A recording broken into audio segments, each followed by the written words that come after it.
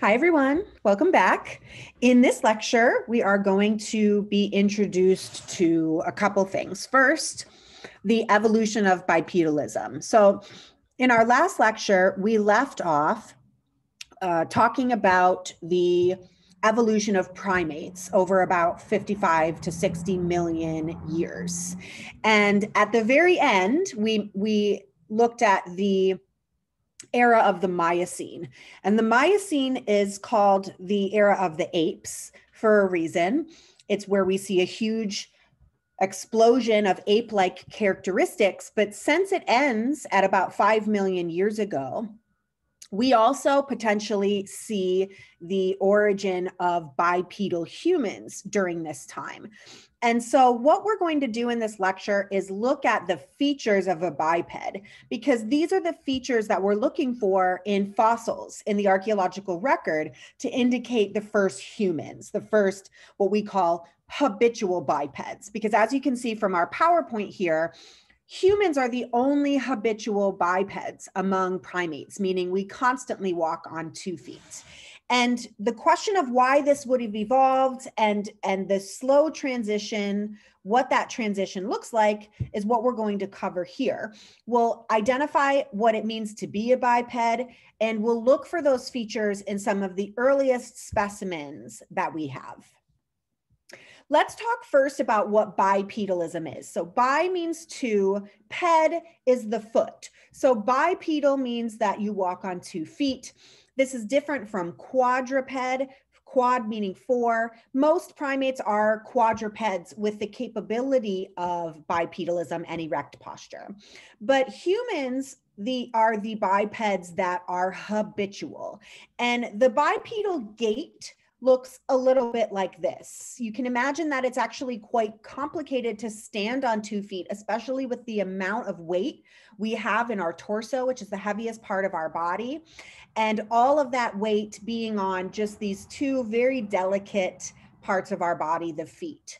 So there are a lot of things which have to change about the human body in order for bipedalism to be the primary method of locomotion. One of the first things that changes is the shape of the spine. You'll notice in our primarily quadrupedal ape here, that the spine has a very small curvature to it.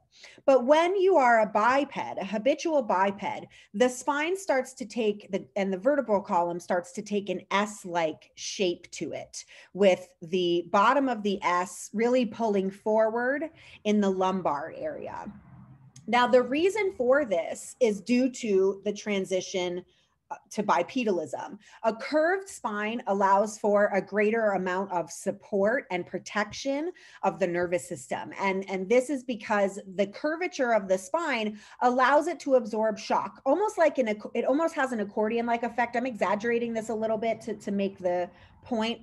But as you can imagine, the heaviness of the body, what's going to happen is there's going to be a lot of pressure on the vertebrae. And so by having this almost accordion-like effect due to the curvature, you get some of that absorption, that shock absorbed into the spine. It also allows for balance when leaning forward and backward. So you can practice this at home. It's something normally I would do in class, but try to pick up a heavy object and see what your body does naturally in order to keep you balanced. And what you'll notice is when you pick up a heavy object like this, your inclination is going to be to lean backwards. The reason you're doing that is because you're exaggerating the lumbar curvature. You're pushing that lumbar forward. The reason why the lumbar is pushed forward naturally and why your inclination is to lean back and exaggerate it is because it is a balance mechanism. If the spine were straight and the vertebral column were straight down the back the way it is with an ape, when we picked up a heavy object, we would fall forward. And so by bringing that lumbar forward, what it does is it rebalances the weight in the torso and it allows us to have a greater amount of balance on 2 feet. So the lumbar are not only larger, but they're pushed forward in that S shape in order to give us a significant amount of balance and shock absorption. The pelvis also has to change quite a bit. You're seeing iliums or iliac blades, if you remember from our bone discussion here. We have modern Homo sapien, we have an early human, and we have a great ape. You'll notice that the iliac blade is very different among the ape. It's much taller and more narrow overall. And if you put it in place in the pelvis, you can actually see why. So the pelvis differences are very dramatic between these bipeds here and our ape. In our ape, those iliac blades are facing forward.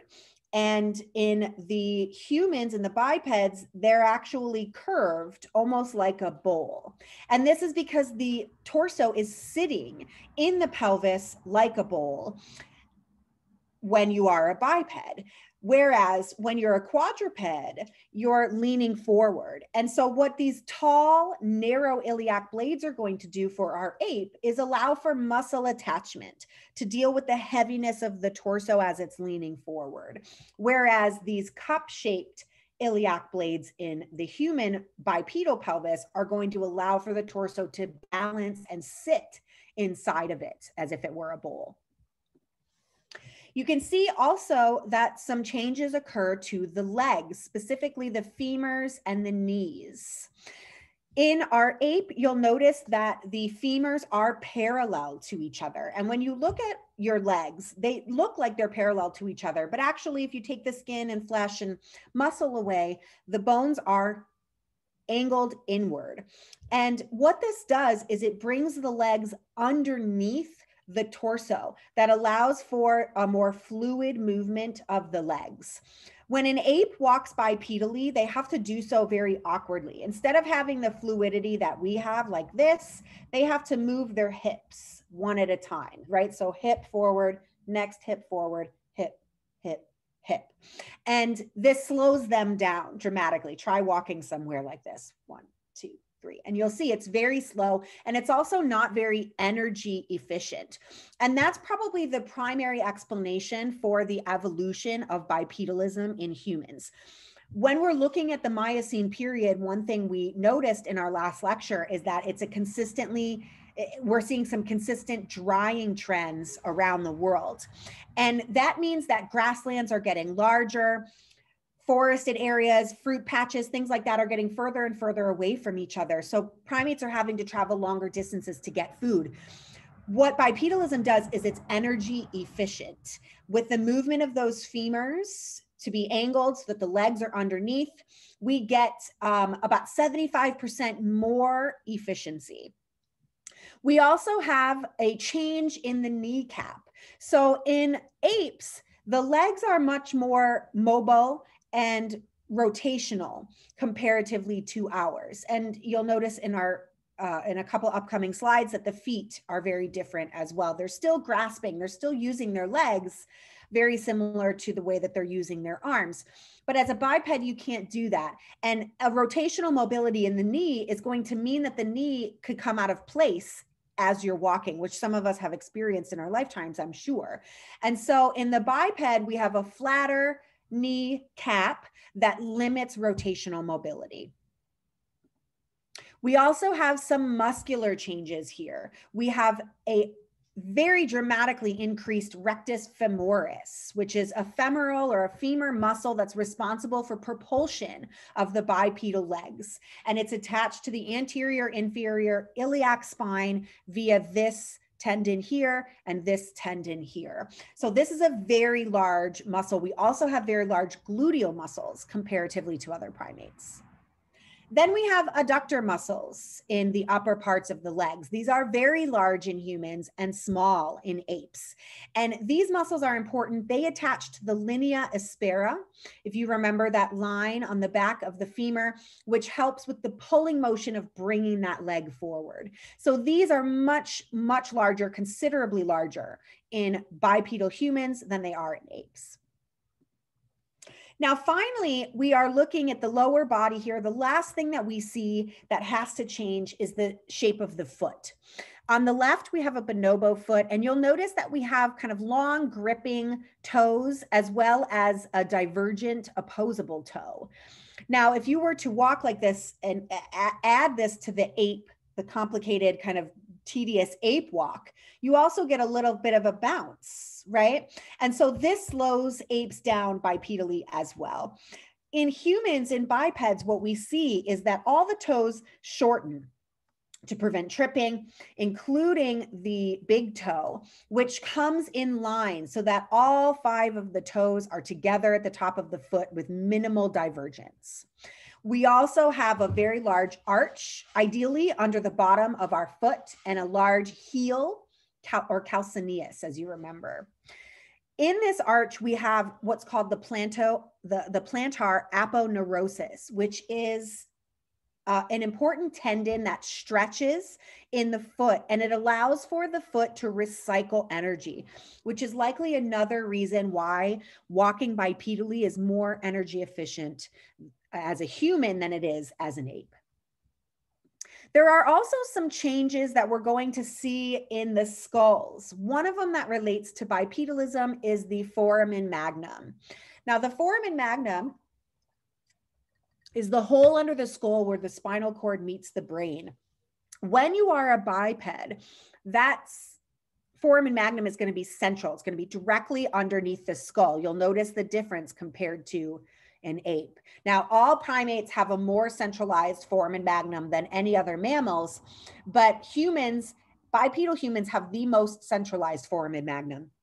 So as we start to meet fossils that fit in the time period of when we think humans started evolving, one of the things we're looking for is the orientation of the foramen magnum. And we'll meet this creature here in a moment.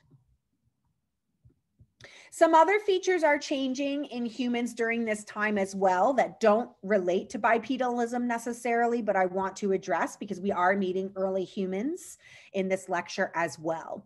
One of them is a reduced post-orbital constriction. So in your ape here, you can see what's called post-orbital constriction. I could take my fingers and pinch behind the eye orbits of an ape and of early humans as well. This is a modern human skull. You'll see that the post-orbital constriction has been reduced to basically 0. So what we're seeing when this happens is that the brain is also increasing in size, and the musculature that's needed for chewing and things in the faces of apes are gradually declining over time. So this is something we're looking for in early human, in human evolution as well, is the gradual reduction of post-orbital constriction as brains get larger and faces get smaller. You can see that the faces are getting smaller. Again, we have an ape, we have an early human here, and we have an archaic human, and then we have a modern human. What we're looking at is called prognathism. Prognathism refers to the projection of the face, and particularly the mouth. And you'll notice in the ape that we have still quite a bit of prognathism. Again, not nearly as much as in non-primate mammals, but much more than among later humans who have relatively flat faces. One of the reasons for this is that humans start manipulating their food. We start cooking our food, we start chopping our food, we start preserving our food. And as a result of this, we no longer need a lot of this excessive musculature in the face and skull in order to grind and chew and do all of those things. So the face gradually becomes more delicate and flatter, and prognathism is reduced in exchange for an increasing cranium size. The changes in our need for chewing and diet also affect our dental arcade, or the arch that we have in our teeth. We have in apes what's called a rectangular dental arcade, and that's because the jaw is pulled forward. It's prognathic, it's pulling away, so it tends to be more narrow, long, and rectangular. But as the face flattens, we're starting to see what's called the parabolic arch of more modern human species, where instead of being long and narrow, it's very short and rounded. Now, the simian shelf, which is asterisked here, also gets removed as a result of the loss of prognathism, as well as an ape trait of the shearing honing complex. When an ape closes its mouth, its canines sharpen themselves using this shearing complex. But because we are manipulating our food, again, we also don't need this. And so humans have gradually lost this as well in exchange for the parabolic arch. So these are all the traits that we're looking for. An accumulation of these traits is going to make for a modern bipedal human. Now, what we're looking for in the archaeological record and the fossil record are fossils that are gradually accumulating these traits. One of the earliest examples of these, although now controversial, well, always controversial, is Sahelanthropus chadensis, which is about 6 million years old. This species, we have a skull and a femur. And while the femur is highly debated, and well, the skull is a little bit debated as well, but what we're going to look at are the arguments that this is potentially a bipedal ancestor. Now, Sahelanthropus chadensis has a very small brain case, but a much more vertical face, a very large brow ridge and large muscles and things like that are going to represent the ape-like characteristics of this creature. But the smaller canines and the foramen magnum that is more centrally located, you can see in this image here, almost centrally located, much more centrally located than the chimpanzee, makes this a potential ancestor for early humans as early as 6 to 7 million years ago during the Miocene. Ardipithecus ramidus is really not controversial, but not old enough to be the earliest biped. This is a 4.4 million year old species found in Ethiopia that has a pelvis that's derived, meaning it started to accumulate the bowl-like shape that the modern human bipedal pelvis will have. Now, this creature still had a divergent toe, big toe, as you can see in the recreation here, but otherwise had the foot of a biped. Now, this is exactly what we would expect of early bipedal humans. They were capable of more increased efficient bipedalism during the day, but probably still used some of their ape-like characteristics like these long arms and fingers and opposable toes in order to take advantage of the trees for protection at night. Finally, we have the Australopithecines. And Australopithecines were on this planet for about 3 million years, the oldest being about 4.2 million years old, and the last seen about 1.2 million years old. Now, there are many species of Australopithecines. This is a genus, but what I want to start with is are the general traits. And you can see them in this comparison here. We have a gorilla, we have an Australopith, and then we have a modern human. So you can see these gradual transitions taking place. And I think what makes Australopithecines special is that they're right smack in the middle. They're still about half ape, but also about half human. They've developed traits and are kind of right smack in the middle of this transition. You can see the facial prognathism has reduced, the cranium has enlarged, the brow ridge has reduced, the dental arcade has become less rectangular, less narrow. The foramen magnum is more centrally located overall. Now, these creatures were kind of half human, half ape in terms of their bodies, bipedal from the waist down and ape largely from the waist up. They had small brain sizes, about a third of modern Homo sapiens at about 400 to 500 cubic centimeters, but still larger than apes at the time. They also had thick enamel on their very large molars, and they still had relatively large faces with large jaw muscles. And the reason for this is that they're still eating a raw diet, and they're eating nuts and things that really require some grinding.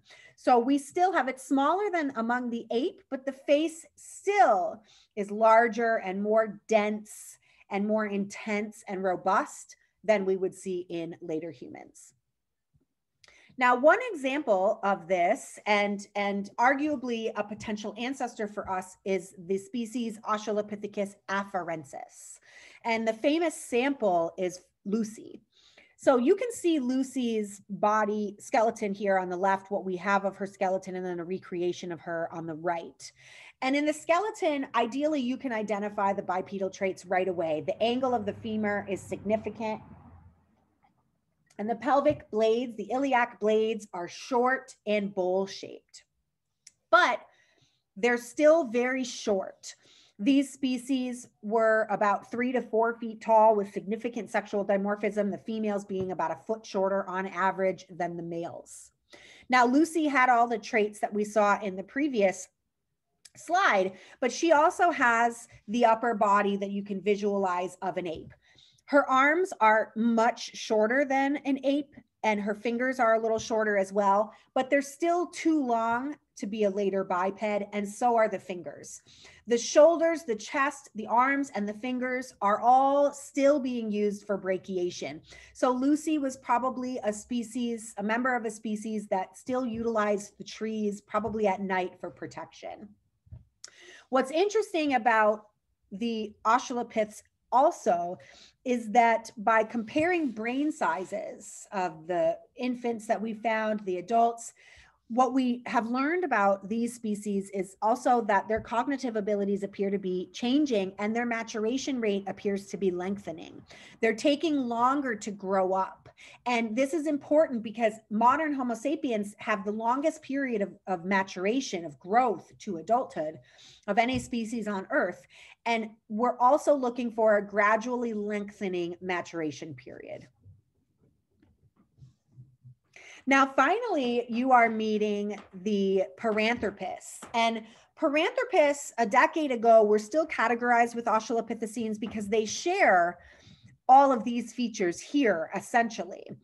However, their skulls are so derived in a number of features, so specialized, that they were eventually put into their own genus. And you can see 2 samples of these here, Ichthyopithecus and then Bosai. Right off the bat, you should notice the sagittal crest at the top and the gigantic size of these cheekbones, these zygomatic arches, and of their jaw. This was an intense face with a lot of musculature. The reason for this among Paranthropus genuses is because their diet was even more grinding oriented than Australopiths were. So they had to develop this almost gorilla-like crest. You can see that gorillas have this. This is a female, so she doesn't have it as much, but male gorillas have a large crest in their skull for muscle attachment for the neck and the jaw. And Paranthropus had this as well because they had a very specialized, very tough, rough diet that required a significant amount of power in the face. Now, these species are not believed to be ancestral to humans because they're so derived. We don't see humans with these features, modern humans with these features. And so we think that Paranthropus genus and species were kind of derived creatures that popped up and eventually died off by about 1 million years ago or so. Now, in the next lecture, we're going to move on to our genus, the genus Homo, and we're going to look again at transitional species as we gradually accumulate more and more traits towards modern Homo sapiens. If you have any questions about this lecture or any of the material, please reach out. Email, discussion board, or my office hours. Otherwise, I will see you for our last lecture.